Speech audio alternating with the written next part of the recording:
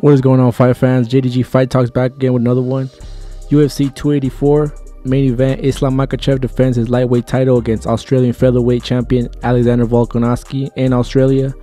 This is what makes UFC great. The best fighting the best. #1 pound for pound king fighting the #2 pound for pound.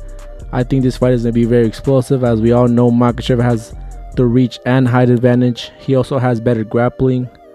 Although Volkanovski has shown he's very dominant on his feet, he has great power, and he's just a very smart fighter in the cage. I think it depends on what type of fight Makhachev really wants to fight.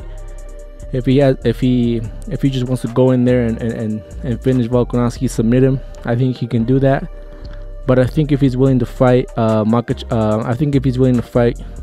Volkanovski on his feet, I think this fight is going to be very similar to Charles Oliveira.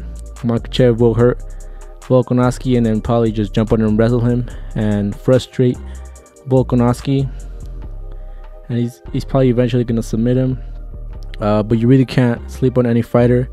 Alexander Volkanovski is a champion for a reason. He's there for a reason. He's a very tough guy, very smart guy, and but he is fighting a bigger guy, so I just think that's gonna affect him, similar to in boxing where Canelo jumped up to face Dimitri Bivol.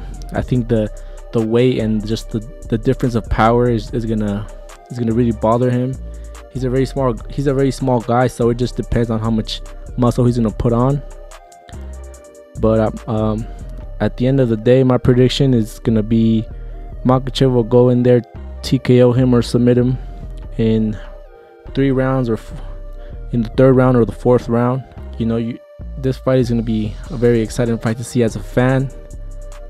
It's going to be Saturday, February 11th, and I just can't wait to see this one. Let me know who y'all got in the comments below, what your predictions are, who you got winning and why, and I'll see you guys in the next time. Peace.